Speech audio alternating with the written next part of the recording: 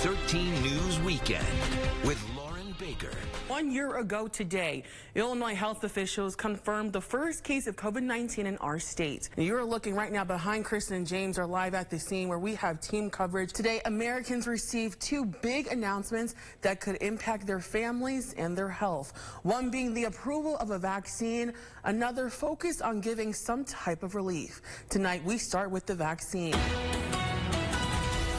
We break into your regular scheduled programming tonight to bring you an update on a mass shooting in Rockford. Entertainment venues in Rockford are teaming up to improve the community and themselves. 3 major downtown attractions are pledging their support to plan to address diversity and inclusion. Let's turn things over to weekend meteorologist Tommy Owens, who has been tracking this snow. And Tommy, from my understanding, this winter storm could pack a punch. And in positive local news, you can get into the holiday spirit and potentially win some goodies just by building a gingerbread house. I compare it to, other places where it's really hot outside. You can bake cookies or fry an egg. You can freeze pants here. It's that cold here. Many people are enjoying a 3-day weekend and a break from work on this Labor Day. Others are still struggling to find or return to work due to the COVID-19 pandemic. You and the 13 weather team have been tracking this snow since Friday, and I think everyone wants to know, how much snow did we get? We break into your regular scheduled programming tonight to bring you an update on a mass shooting in Rockford. Just this morning, authorities provided an update on the tragedy at Don Carter Lanes on Saturday that left 3 people dead and 3 others injured. Today, we now know the victims' ages and the name of the suspect in the case. Meanwhile, authorities hunt for clues for why this tragedy happened, say they believe it was random and that the suspect did not know any of the victims. And that suspect is 37-year-old Duke Webb. Rockford Police Chief Dan O'Shea says he is a Florida native, an active military service member in the Army. He was taken into custody last night and has since been charged with 3 counts of first-degree murder and 3 counts of attempted murder. We are also learning more about the victims in last night's shootings. Among those dead are a 73-year-old man, 65-year-old man, and a 69-year-old man.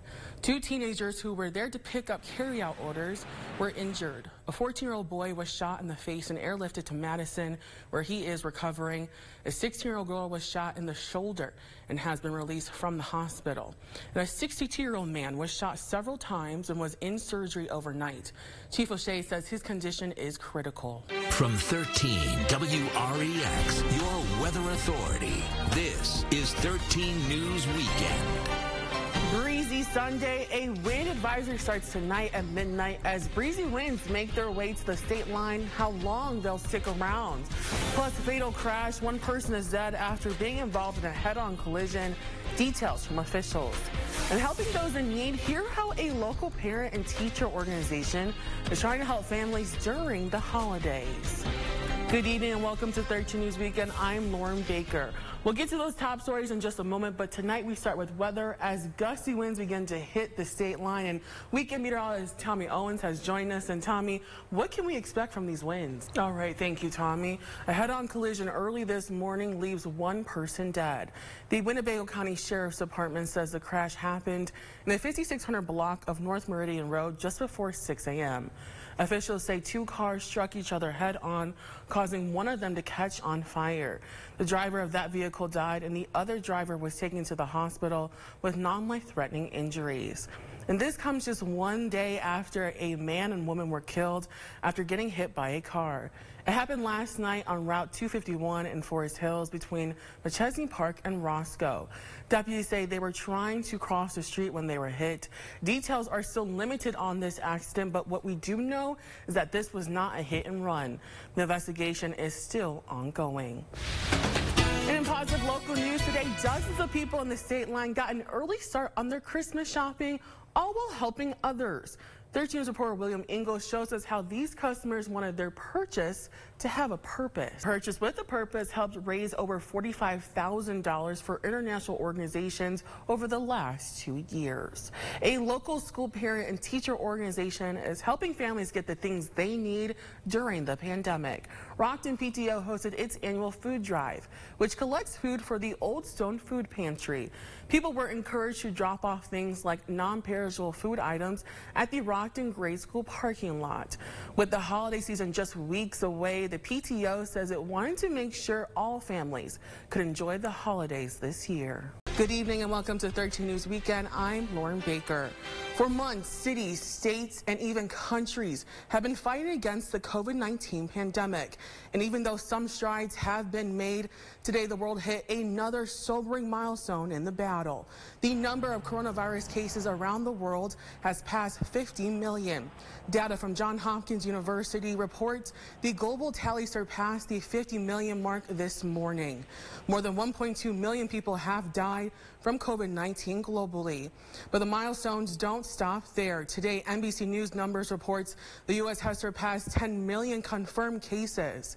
Just alone today, NBC reported more than 67,000 new cases. The United States has maintained the highest number of infections during the pandemic.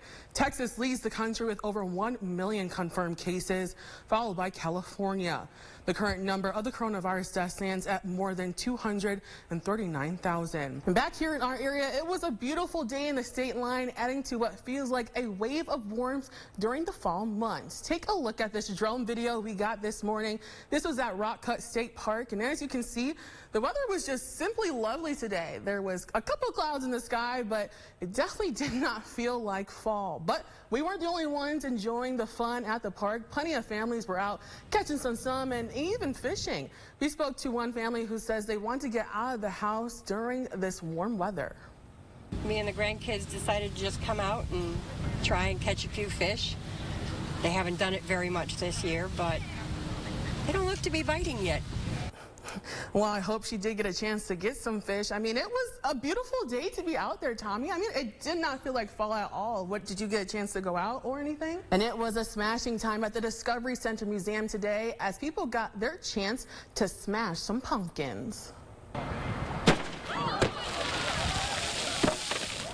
The museum hosted its annual Smashing Pumpkin event.